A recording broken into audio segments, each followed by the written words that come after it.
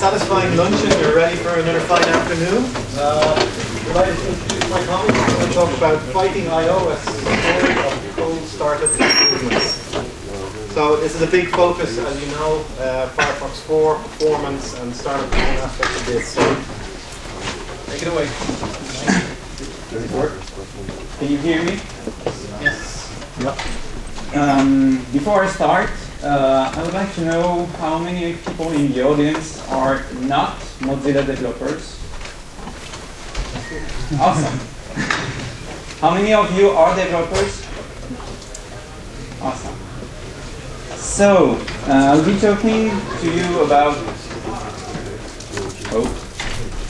sorry about that, about I/O, which is an unexpected problem on most systems nowadays. So, I'll be introducing you why we need to address I/O somehow and how it has an impact on software.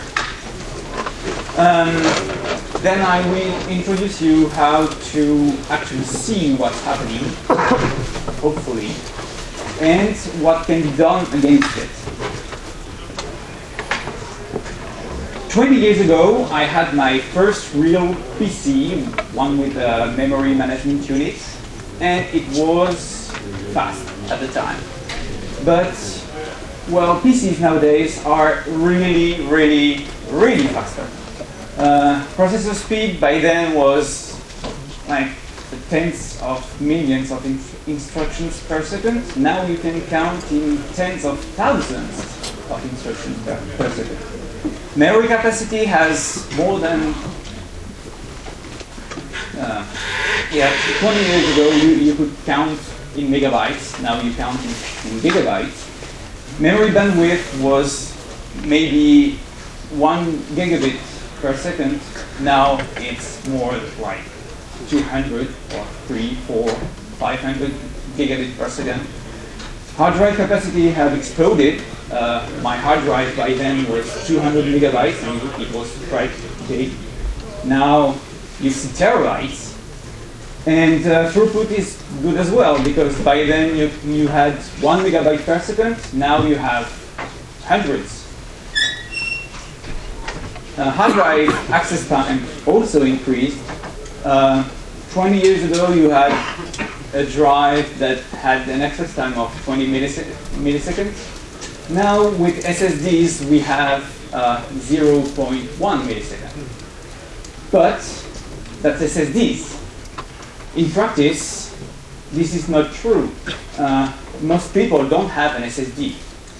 So we're still stuck with very, very slow access times in the order of 5 to 10 milliseconds.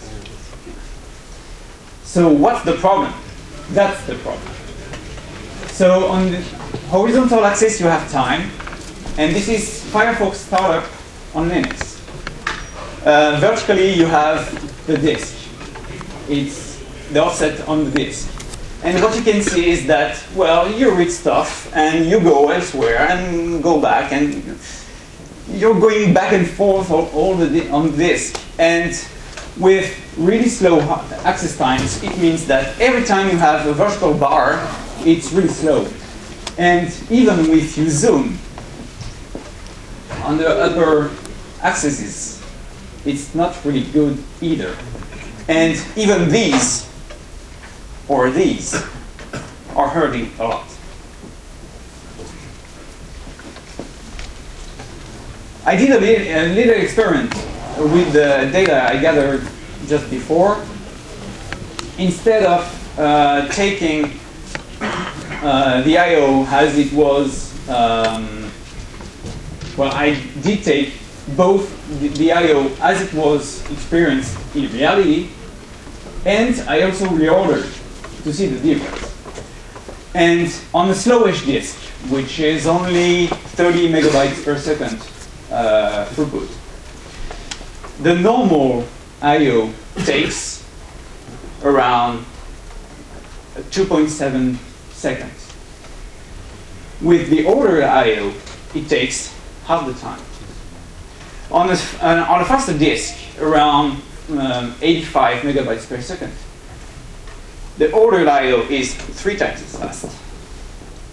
So it's really critical to avoid, however possible, any seek on the disk.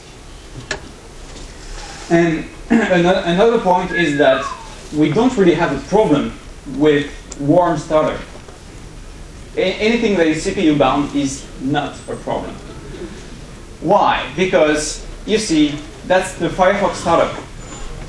On a Core 2 Duo system, it takes 4 seconds to start, almost. And on warm startup, it's much faster. Well under 1 second. And on an i7 system, the cold startup is not really pretty much different, but the warm startup is twice as fast, but it's not really a big difference because it's under a second. Like, is that just CPU time used? Or is It's wall clock wall clock? Okay. time. So that's the time it takes to start Firefox on Core 2 Duo with slow disk.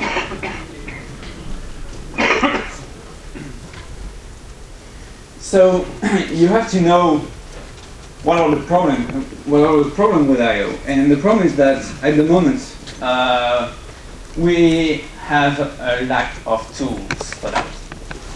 There are ways to track some kind of I/O, but it's really hard to have an actual grasp on what's happening actually.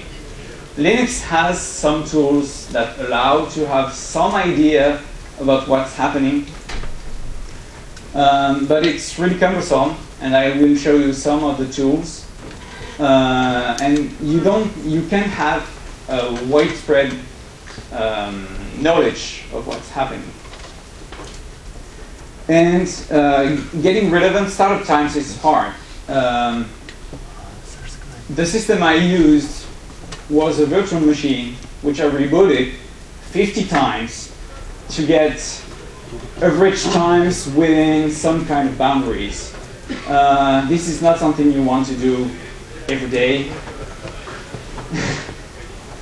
I wrote some automation tools to do that, but it's really cumbersome. And tracking I/O is also not really as simple as tracking read and writes. You will find a lot of scripts on the net actually doing that, and it's wrong, very wrong. It's really simple because, for example, if you open a file, read from it, close the file, open the file again, read again, and close it again. What do you think will happen? You'll have one access, not two, only one, because, well, the system is quite intelligent. It's caching. You hope it does. Another interesting point I discovered is that CPU scaling actually is influenced by I/O. Nowadays, the CPUs are not running at their full speed every time. And what's happening is that if we go back, whenever that kind of stuff happens, the CPU is waiting for this, which means the CPU is sleeping. It's at its slowest speed. When you need to go back to full CPU speed, there's a latency that happens because, well, the CPU can't really switch from slower speed to faster speed in an instant. So what happens is that if you somehow find a way to have your CPU maxed out during the startup of Firefox, it's faster by 10 to 20%, which is quite impressive and unexpected. So to gather the data I showed you before, the graphs on the disk, I use ftrace, which is a kernel tracing facility in Linux, which has the advantage of not needing anything else than the kernel compiled with the right flags. But usually distros come with all you need for that. All you need is to mount the debugfs, which might or might not be already mounted depending on the distro, and do some fiddling with. So here we just enable the trace on the disk where everything will be traced. We say that we want block tracing. Here we say that we want the block IO complete events. We enable, and then here we get the trace. The output is not really readable. You have a lot of output which you don't really know what it means exactly, because there's not much documentation about the block IO tracing facility. So you have to guess. I used what I could. I just took what looked like was happening. There are some files in the events directories. You have much more events than that, but you have a format file in each of these events directory, which is supposed to contain the format used by the output, and it doesn't really match. Another tool that I used, and I will show you graphs just after that, is SystemTap. SystemTap is a kernel tracing Swiss Army knife. You can do anything with it. You can insert code in the kernel during its job. When it does, you can do anything with it, almost. You can crash the system with it if you want. I wouldn't advise it. The big downside of that is that you really need to know the kernel internals to actually do something. So the graphs I did after that required a lot of fiddling in the kernel code. And well, obviously it's hard to get the right data out of it, because it also depends on how the kernel is optimized.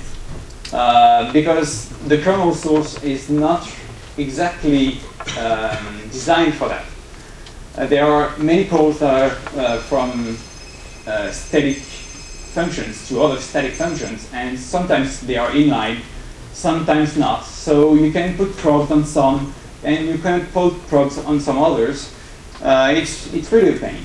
The URL I wrote there is a blog post I posted a few months ago, maybe a month ago, about the SystemTap setup I used, and the script also, to get this. This doesn't, there's more than the SystemTap output here. But here is a summary of all the I/O happening on the libzo file, which is the main file containing most of the code in Firefox during the startup. And the horizontal stripes correspond to some sections, some big sections in the file. So the pinkish one is relocations. I explain it to you later. That's code. That's read-only. That's read-only data. That's read-only data, relocated read-only data, and this is data.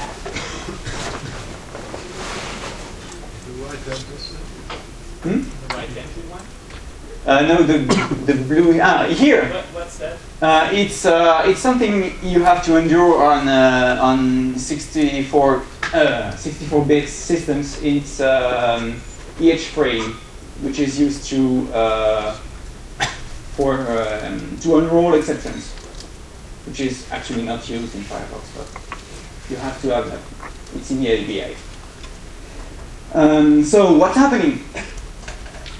The process starts, then you have some reads here at the beginning and at the end. Why? Well, that's kind of an unfortunate state of the binaries, is that to know what to read in the binary, you have to read at the beginning of it and at the end of it, which is pretty weird, but it's the way it is. It could be changed by the way of the linker, but at the moment you cannot do anything about it. Actually, most of what is there, you cannot do much about it, because main is run around here. Sorry.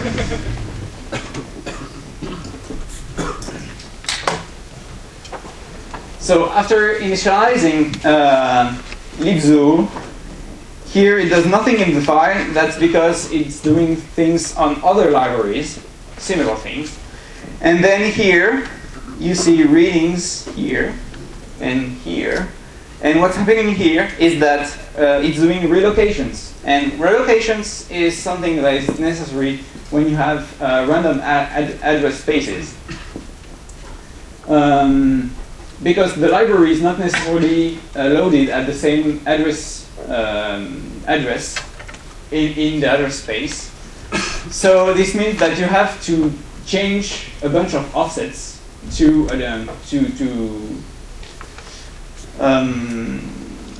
make it work with the address at which the code is loaded. Fortunately, you don't have to do that in the code, because the compiler and the linker does a great job at it. But you read a lot of data, and you also update a lot of data, and you do it a bit at a time. So you go back and forth. And you do it backwards. Here it's forward. That's another thing. Oh. That's a static initializer. So I think it's next slide. Yeah. These are static initializers. These are only examples. And for each of those, the compiler will actually create a function. This function will be in the corresponding object file. And the result is that, well, you know, when you link a lot of your object files, you have a lot of object files. And each of these functions are in each of these little object files. So each static initializer is called for each object file, and it's done backwards because GCC developers decided it was going to be backwards. The reason is that there are constructors and there are destructors. So you have static initializers and you have the other hand. And to be safe with object file boundaries, they have to be run in reverse order from each other. And it was decided, unfortunately, that those going backwards are the static initializers.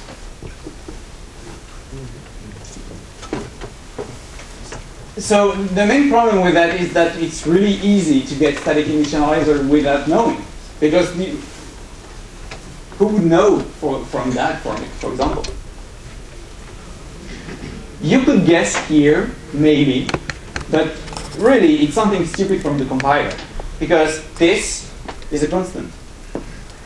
And doing this, it will actually create a function that just sets this value, not a function call on anything, just this value to this slot. Just a function for that. Here it actually calls something, so it's you have to know that, well, it will create a static initializer.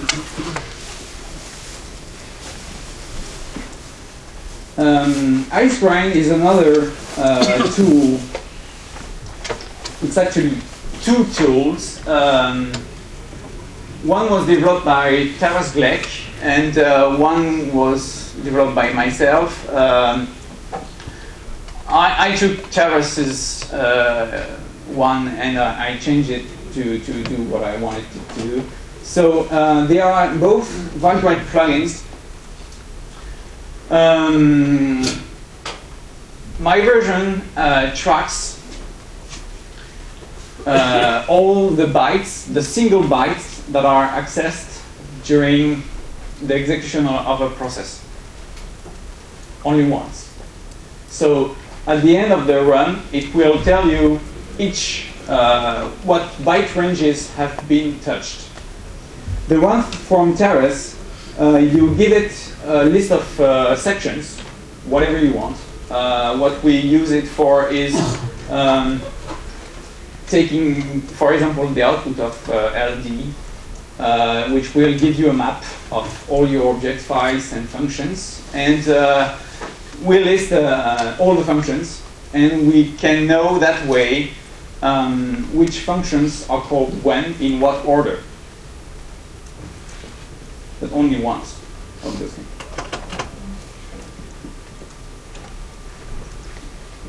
So, what can be seen with Ice Grind, with my version, so the one checking byte by byte, is that while the kernel actually reads a lot of data, for example, text. The text section is the code section, which so the red bar is the size of the section in the file. The green one is the read ahead, what the kernel actually reads, which is a lot. Most sections are read almost entirely. And the blue bars are what's actually needed. And you see the code, nothing is needed, almost. But you still read all that, which is a waste of time.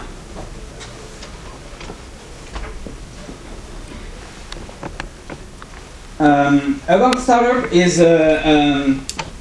something new that's coming in Firefox 4. So the blog post actually has the extension. It's a small extension, a quite stupid one actually, only displaying the three values. So it's tracking when main is called. It's not exactly main, but it's the main function in libzool. When the session is restored, which is when all the tabs have been initialized but not necessarily loaded from the net, and when the first pane occurs, whatever it means. We also gather data, actual data from users through addons.mozilla.org pings, those that you send when you want new add-ons or when it wants to know if you are up to date. And a real estate extension with graphs and stuff like that is work in progress in some bug somewhere.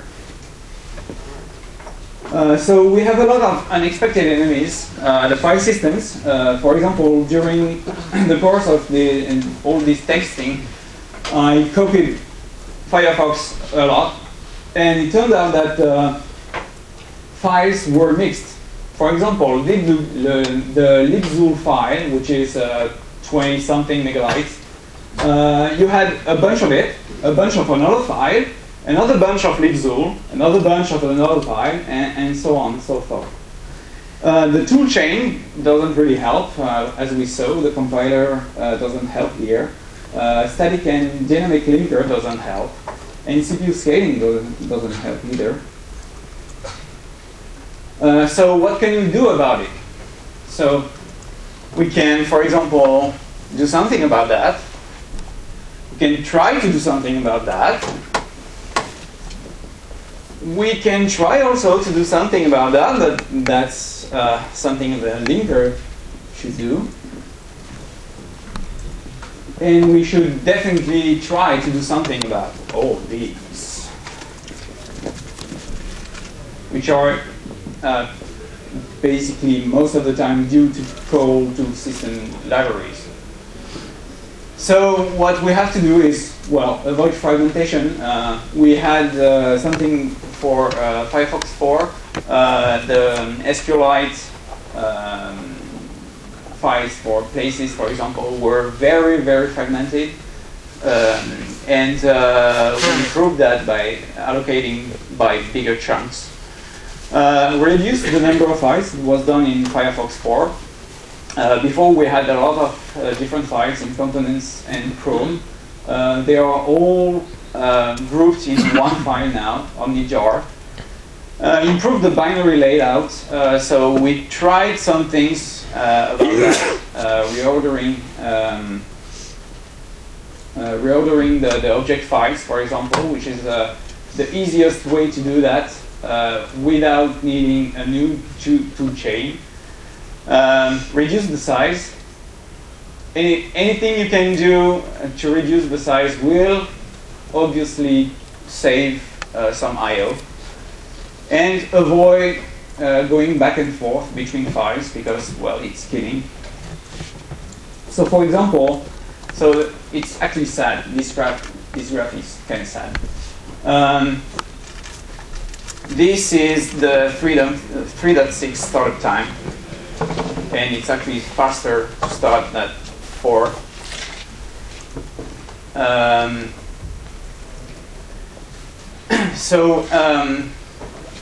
This is for beta 8. I did my data gathering a lot of time ago.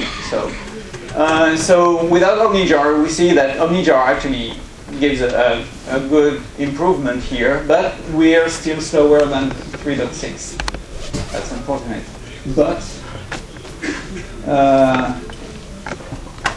But we also have extension stacking now. So it's instead of unpacking all the extensions when we install it, we keep them packed when we can. So these are profiles I used with the 6 biggest big users extensions. Well, only those that work on 4.0 as well, because not all of them do. So actually, version 4 is actually faster with extensions packed.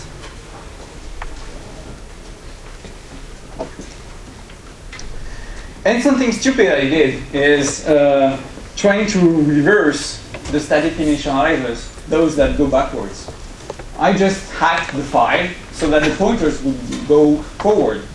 And the result is actually surprising. I didn't expect that much. I did expect some improvement, but not that much, in the order of 10 to 20%, just by going forward instead of backwards. These are the various changes I tried. Unfortunately, they won't make it except one to 4.0. So here we have normal startup. Here we reduced the static some of the static initializers, but not all of them. And here we reordered the binaries and packed relocations and reduced the static initializers. So these are file sizes. So it's libzul size. So it's quite reduced. And the result in start time is actually deceiving for less static initializers, but actually good for when you put all of those together. So you have 2 blog posts with more data about that. So the reason why the static initializers are actually slower is that when you stop reading here, some of the stuff here, if you stop reading there, well, sometime here you will probably have to read actually, because here it's cached from the first start, and here you won't see anything for these offsets because obviously it's already in the cache. But if you read less here, you have to read them later, which kills sometimes.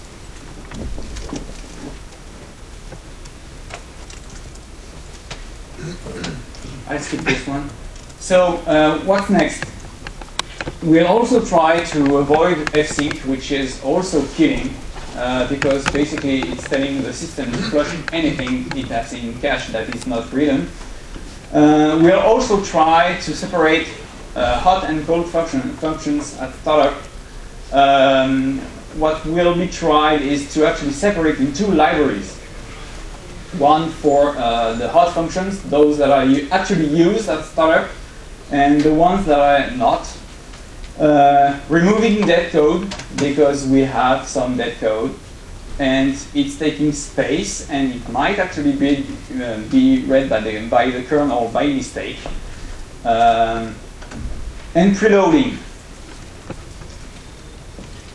This is a small experiment I did. I just preloaded all the library files from Firefox, the Firefox directory. I just did a cat on dev node, on the whole files, and it's actually faster to start. And the faster times include the amount of time it took to cap them to dev node? Yes, it does. Okay. So this is a 3-line change to our startup script? Exactly. And the improvement is what percent? A lot.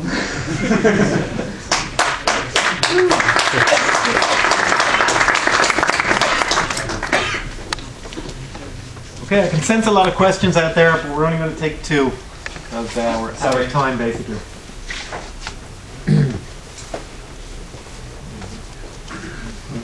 Is the Firefox or Mozilla organization supporting you in this, and how can other open source projects benefit from it? Well, anything that can help will help. I'm actually... Sorry, can you repeat the question? Someone asked in the back. He was asking what can people do if people can do anything about it to help. So yes. That's not what he asked. He asked, are you getting paid to do this?